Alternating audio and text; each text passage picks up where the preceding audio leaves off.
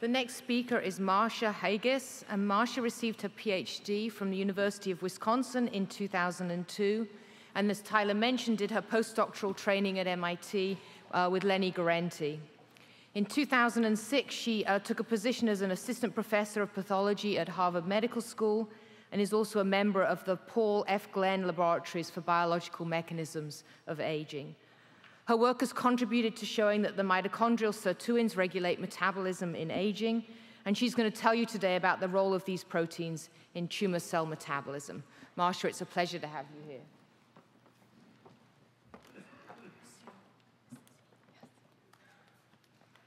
So I want to thank the organizers for inviting me today.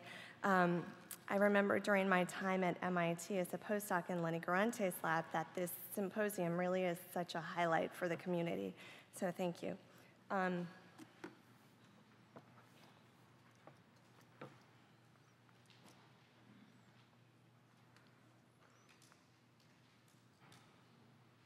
Can you advance to the next slide, please? So my lab is interested in the central question of how does mitochondrial metabolism contribute to aging and age-related disease? And what we're interested is in understanding how pathways of aging, such as sirtuins, contribute to changes in mitochondrial metabolism, mitochondrial signaling, during different diseases of aging. And a large proportion of my lab studies diabetes and metabolic syndromes and disorders. But we've become growingly interested in the area of cancer metabolism because, as you hear today, there's such an overlap between mitochondrial metabolic networks in the area of diabetes and how cells use energy to regulate the relationship between anaplerosis and catabolic pathways.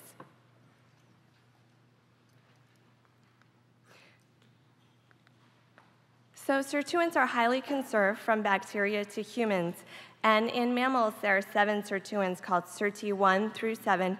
They're first identified by a conserved sirtuin core domain in yeast SIRT2.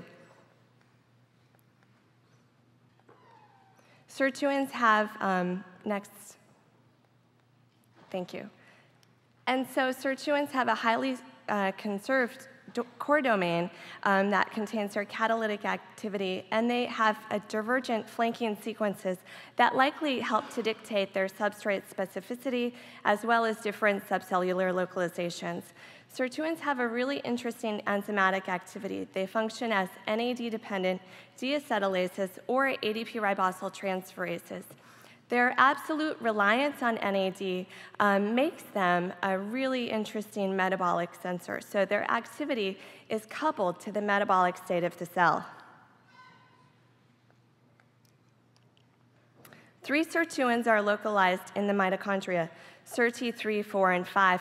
And this localization is particularly intriguing to us because recent proteomic analyses of lysine acetylation has shown surprisingly that approximately 15% of mitochondrial proteins can be modified by acetylation, suggesting that their deacetylation and the levels of this modification can be modified by mitochondrial sirtuins. Moreover, the substrates or the proteins that are acetylated are themselves in central players of mitochondrial metabolism and could potentially be regulators of how mitochondrials use fuel. So for instance, components of fat oxidation are heavily acetylated. Components of the TCA cycle, electron transport chain subunits, as well as amino acid and metabolic enzymes are also acetylated.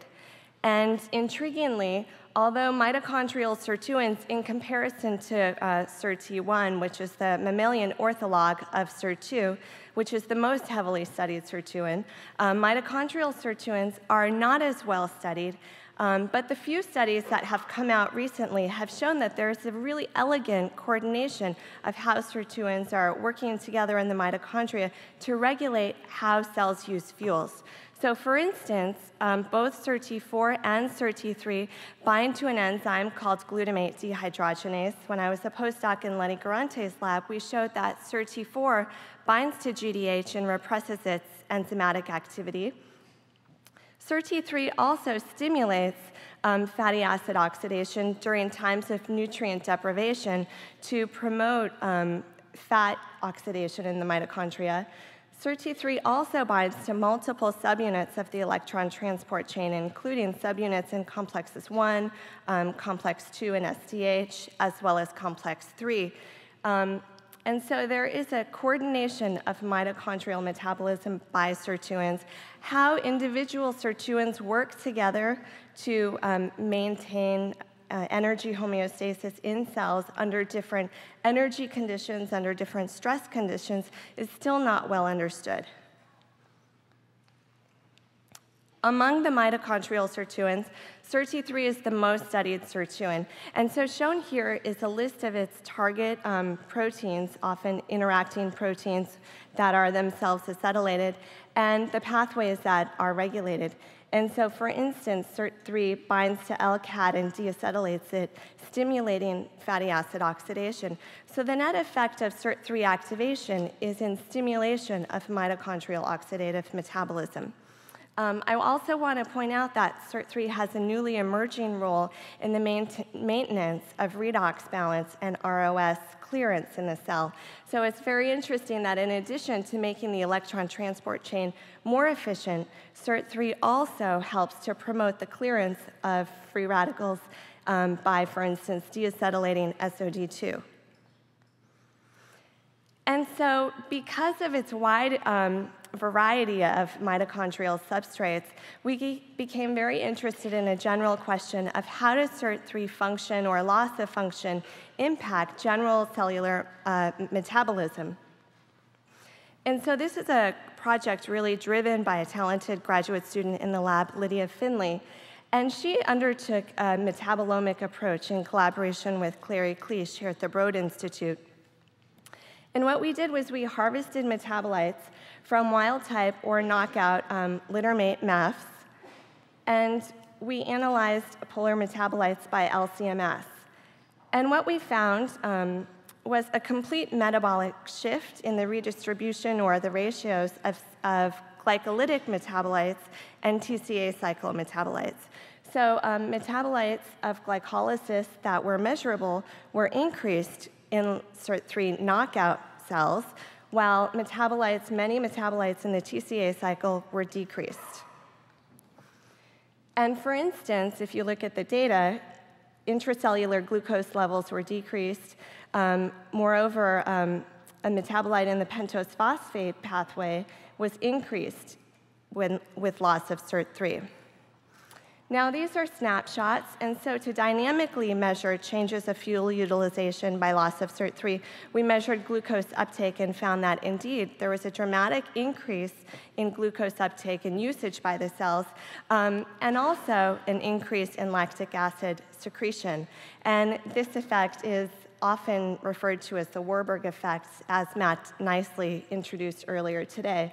And so I don't have to go into the details, but in a quiescent state, most of the metabolized glucose and pyruvate is utilized by mitochondria to maintain energy in the cell, whereas during a rapidly proliferating state, such as a tumor cell,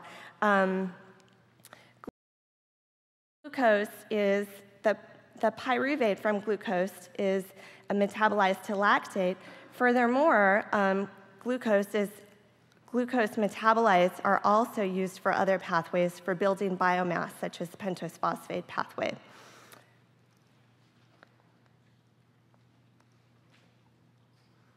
So about this time we were generating this data, an interesting paper came out from David Geis's lab demonstrating that SIRT3 is a tumor suppressor. So SIRT3 knockout mice are completely viable. They look identical to littermate controls. They have normal development, and there's no apparent detectable phenotype unless you start to probe individual processes under the exactly right condition. But with age, so about at 12 to 18 months, 50% of SIRT3 knockout mice spontaneously develop mammary tumors. And the mechanism that was responsible for this involved ROS, cellular reactive oxygen species, that increased in SIRT3 knockout cells, promoting genomic instability and tumorigenesis. We had a different idea for this. We had a different question. We wanted to know, because SIRT3 functions primarily in the mitochondria to bind and regulate so many metabolic enzymes, and because we discovered that SIRT3 results or controls this global cellular reprogramming from mitochondrial metabolism to glycolytic metabolism, could SIRT3 also contribute to tumorigenesis via metabolic reprogramming? And of course, this could give many different advantages to tumor cells, including rapid ATP generation, survival during or under hypoxic conditions, as well as this biosynthetic growth advantage. And so we first tested this idea by simply measuring their proliferation rate of SIRT3 wild-type or knockout MAFs under high glucose conditions. And we saw that indeed, loss of SIRT3 results in cells that grow faster, that divide faster. And this is entirely dependent on glucose. So when we take those same cells and measure their proliferation in media containing no glucose, now containing galactose, we can see that they have an identical growth rate. Moreover, this is true in vivo. So we've done FDG PET imaging of glucose uptake, and we can see that SIRT3 knockout mice in the brown adipose tissue uptake more glucose than control animals.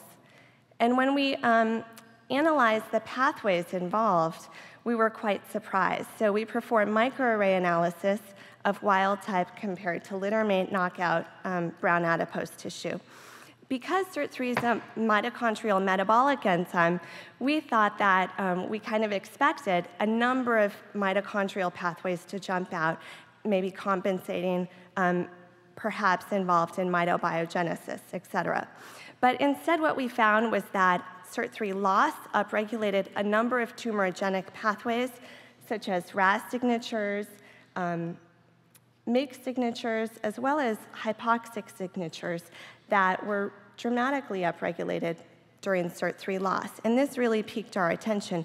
So we analyzed how does hypoxia affect, how does SIRT3 affect the hypoxic response? And so during normoxia, we can see that SIRT3 knockout cells start out with higher levels of glycolytic intermediates. During hypoxia, wild-type cells increase the levels of glycolytic intermediates, and this response is even more dramatically upregulated in SIRT3 knockout cells. And so what's the mechanism involved?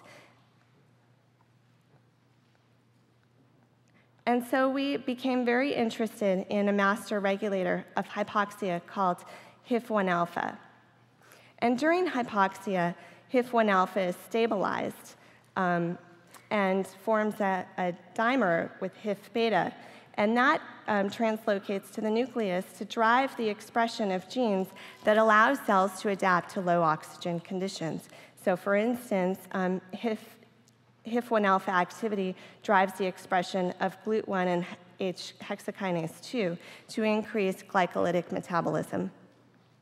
Now, during normoxic conditions, HIF is greatly destabilized, HIF-1 alpha is greatly destabilized, because during normoxia, PHDs are activated, and they hydroxylate residues on HIF-1 alpha that render it a very good substrate for VHL activity.